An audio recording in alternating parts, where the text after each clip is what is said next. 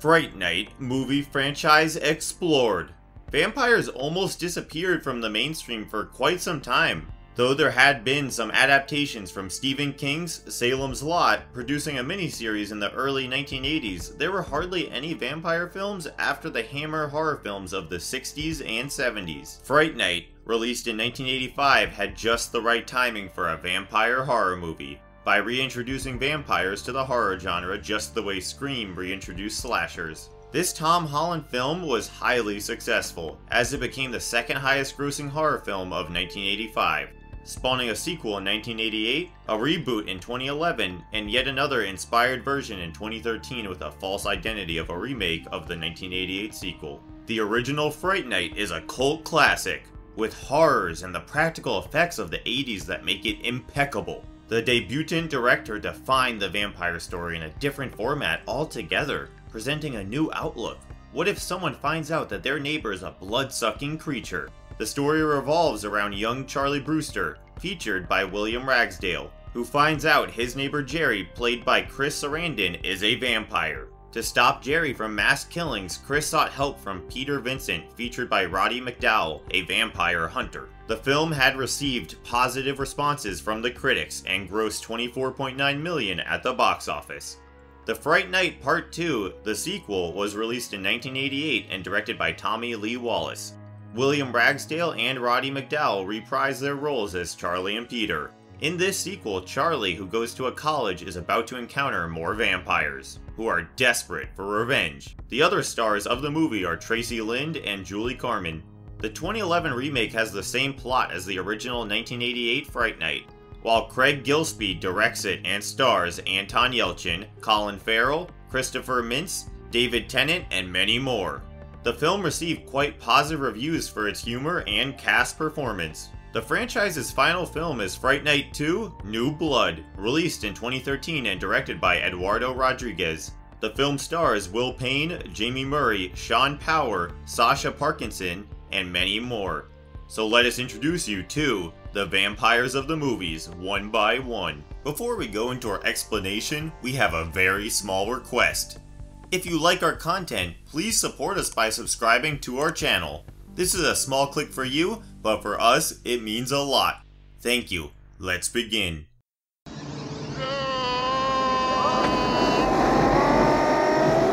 If you love being scared, it'll be the night of your life.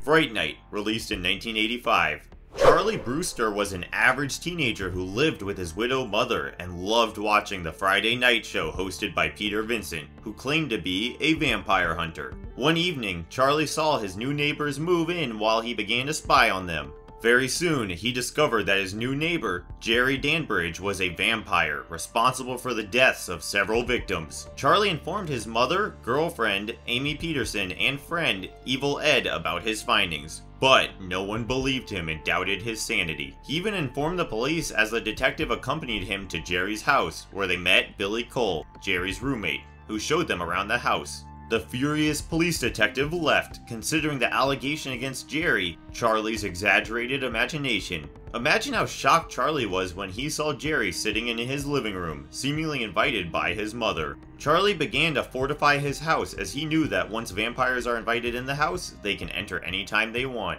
That evening, Jerry entered through the second floor window and threatened Charlie that either he would have to ignore his vampiric activities or be killed. When Jerry tried to choke Charlie, he stabbed Jerry's hand with a pencil. Injured Jerry revealed his true demonic image with red eyes, sharp fangs, and claws. He threatened to kill Charlie the following day. Chris Sarandon later claimed that if he hadn't practiced meditation, he would have gone mad due to long hours of makeup. Almost 8 hours were required to complete the makeup for Jerry's final transformation. Also, his finger extensions would make it difficult for him to go to the bathroom. Scared, Charlie eventually sought the help of Peter Vincent as they visited Jerry's house with Amy and Ed. It didn't take long. Vincent was convinced about Jerry being a vampire when he discovered that Jerry had no reflection in the mirror. In the meantime, Jerry hunted down Ed and converted him into a vampire while he tried to attack Vincent. Ed was burned by a crucifix to the forehead by Vincent. Jerry then hypnotized Amy, abducted her, and bit her in the neck. Helpless, Charlie had no other way but to approach Vincent once again, who reluctantly agreed to help him. As they enter the vampire house, Charlie and Vincent attack Jerry with a crucifix. But Vincent's crucifix didn't work as imagined, as he didn't have faith in his spiritual power. Billy struck them both, knocking Charlie unconscious while Vincent panicked and ran over to Charlie's house only to be attacked by Ed in a werewolf form. Vincent managed to save himself by killing Ed with a wooden table leg. A more confident Vincent returned to Jerry's house to rescue Charlie and Amy. You sure? So far, everything has been like it was in the movies. Where they confronted Billy again. And this time, Charlie stabbed him with Vincent's wooden stake, turning him into a mess of blood and green slime. Charlie and Vincent then confronted Jerry again as they lured him towards a window using their crucifix. Vincent's crucifix worked with renewed power as he became confident, developing complete faith in spiritual power. As dawn broke, Jerry transformed into a bat, attacked them, and fled into his coffin at the basement. When they found the coffin in the basement, Amy almost turned into a vampire, attacked them. As Charlie fought with Amy, Vincent opened the coffin and tried to stab the stake through his heart, but missed, piercing his heart since Jerry woke up. Jerry got out of the coffin and broke the stake in two. When he attacked Vincent, Charlie started smashing all the basement windows to enable sunlight to enter and hit the vampire. Finally, Charlie managed to reflect sunlight onto Jerry and blasted him. As soon as Jerry died, Amy was released from the curse and became human again. The movie concluded with Amy and Charlie watching a horror movie hosted by Peter Vincent. When Charlie looked out of the window towards Jerry's house, he saw a pair of red eyes in the darkness, but he ignored it. Ed's voice could be heard. "Oh, you're so cool, Brewster." The greatest strength of the film is found in the terrific performances of all four head actors. Sarandon was magnificent in the role of the vampire. The blend of horror and comedy was smooth in the screenplay, which makes the film a great watch. Friday Night is the first vampire film to spend over $1 million on special effects. The special effects were quite impressive, especially when Billy melts in front of our eyes. The film doesn't feature slashers or non-stop gore, but adds a twist to a familiar storyline, making it an outstanding cinema.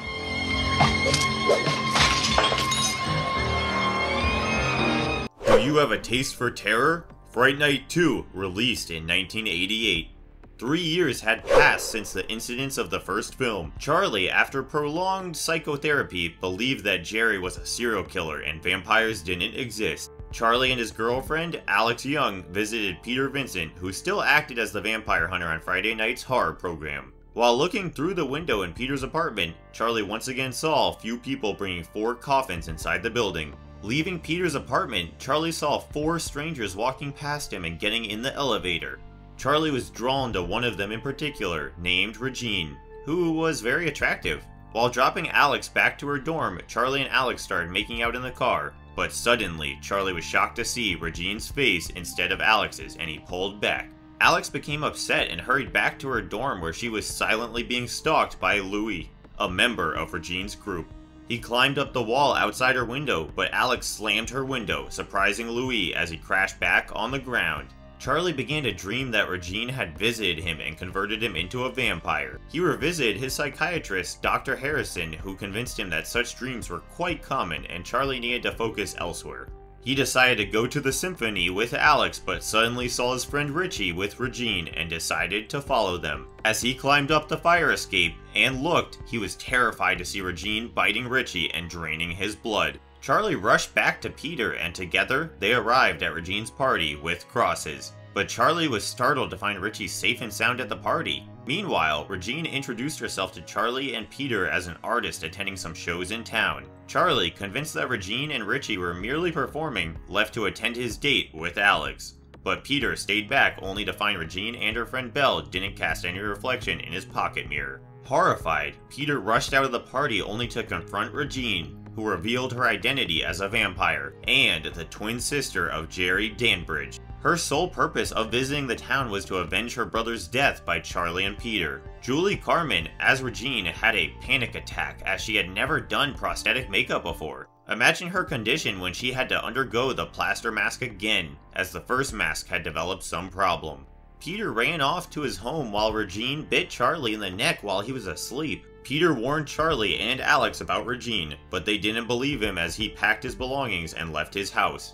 Meanwhile, Charlie began displaying symptoms of vampirism, as he seemed to become sensitive to garlic and sunlight. When he heard about Richie's death, Charlie realized that Peter's warnings were valid. Meanwhile, Charlie and Alex confronted Louis in the school library and injured him with wild roses, known to be harmful to vampires. But campus officers arrested them.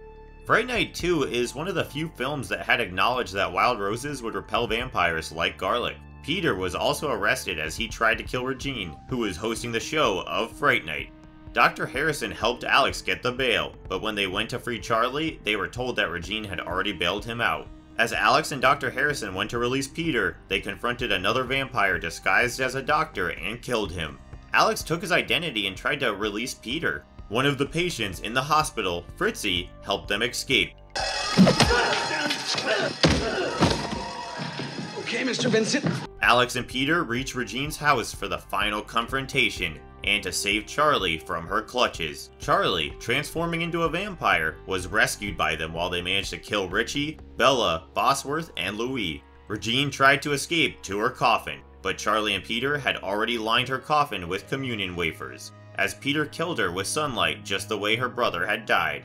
The following day, Charlie and Alex decided to continue with their lives but still be prepared for any future confrontation with vampires. As they embraced each other, a bat could be heard flying away. The movie was completed in only 45 days with a budget of $7.5 million. It is commonly seen that sequels do not have the same spark as the original. The same can be said in this case too. As Ragsdale and McDowall reprise their role, the continuity is well maintained while they seem to share great chemistry on screen. The film is relatively darker and gloomier compared to the original, as the vampires have been made crueler, but it is pretty entertaining as a horror movie, especially if it's not placed under scrutiny with its prequel. Being a Fright Night fan, you definitely don't want to miss the second part.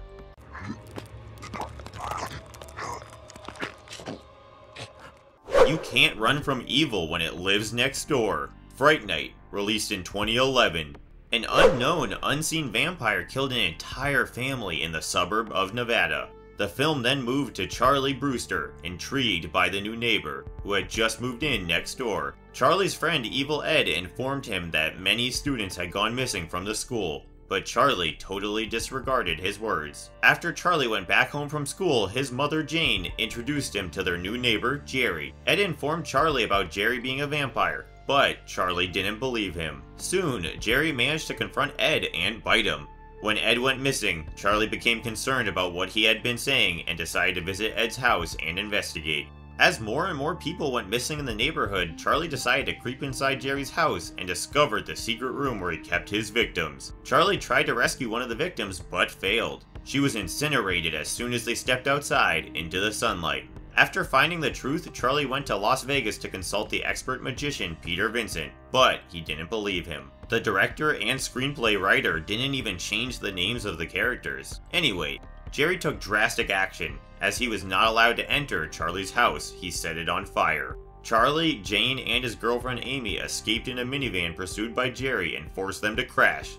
Jerry then attacked Charlie, but Jane injured Jerry with a stake while she fainted with a head injury from the crash. At least some new ideas had been implemented in this film, or else it feels like repeating the same plot again. It is heard that the car chase sequence was completed in one rotating shot. Other shots were added later. Jane was admitted to the hospital, where Charlie received a call from Peter Vincent asking him to meet him. Peter tried to give some advice to defeat Jerry, but was interrupted by the arrival of Ed and Jerry. Peter, as usual, hid in his room while Amy momentarily stopped Jerry by sprinkling holy water, allowing Charlie to kill Ed.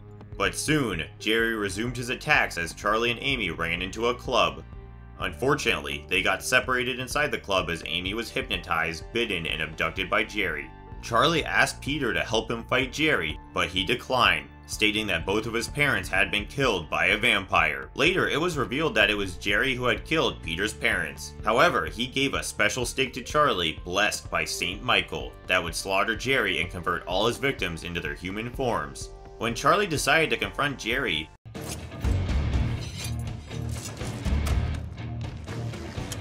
Peter, in the end, altered his mind and accompanied Charlie in his final combat.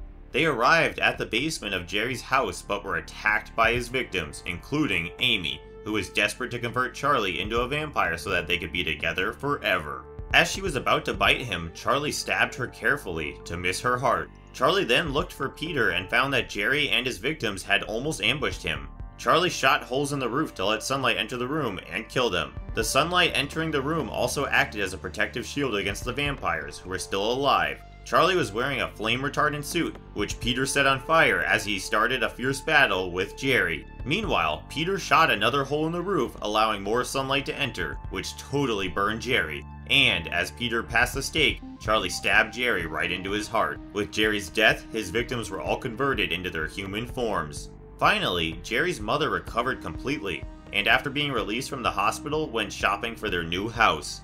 While Charlie and Amy get close in Peter's penthouse, though Tom Holland stated that he didn't like the remake, but in general, the movie generated positive reviews regarding the cast performance and the humor factor of the film. The movie grossed $41 million against its budget of $30 million. The film had improved effects and editing. David Tennant, Imogen Poots, and Colin Farrell were excellent in their respective roles. But the story could have been more well-paced, witty, and creepy. After all, it's a remake, a pretty good remake to watch.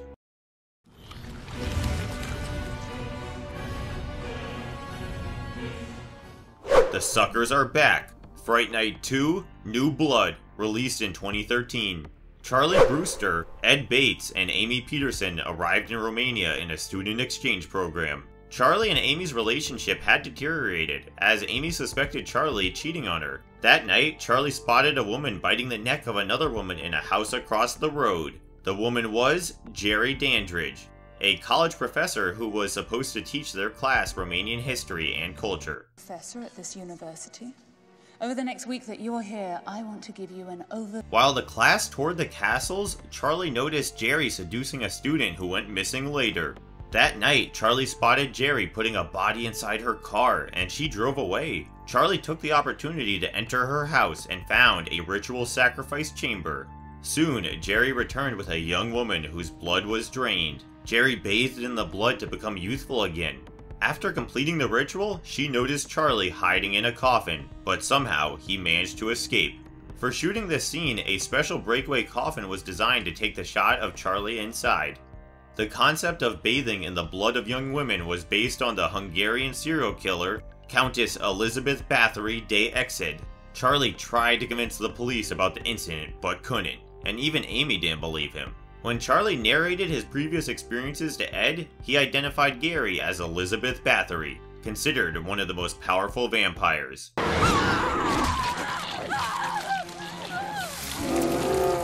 Ed and Charlie decided to track down Peter Vincent, the host of Fright Night, who was found at a strip club and agreed to help them if they pay his fees. The three of them met Amy and confronted Jerry as soon as they boarded the train. Like all the other films, Peter fled, while Ed sacrificed himself to save Charlie and Amy. Jerry didn't waste any time in converting Ed into a vampire and pursued Charlie and Amy. As the duo tried to flee in a taxi, Jerry charged again, and this time she succeeded in abducting Amy. This time, I felt incredibly sorry for Ed and Amy. Poor Ed is sacrificed in all the three movies, and Amy ended up getting kidnapped and bitten by the vampire. Jerry's secret is revealed that she must bathe in the blood of a new moon virgin to withstand sunlight, but on condition that there should be no witness. Amy fulfilled all the criteria, while Charlie, a witness, must be killed to make the ritual successful. Peter prepared Charlie to fight Jerry by giving him holy water, wooden stakes, and garlic. As soon as Charlie entered the castle, he was attacked by Ed, but Charlie used the holy water to cause him to explode. Jerry forcefully pushed Charlie into a bathing pit as Amy bit him, turning him into a vampire. But before Amy could kill him, Charlie staked himself without hurting his heart.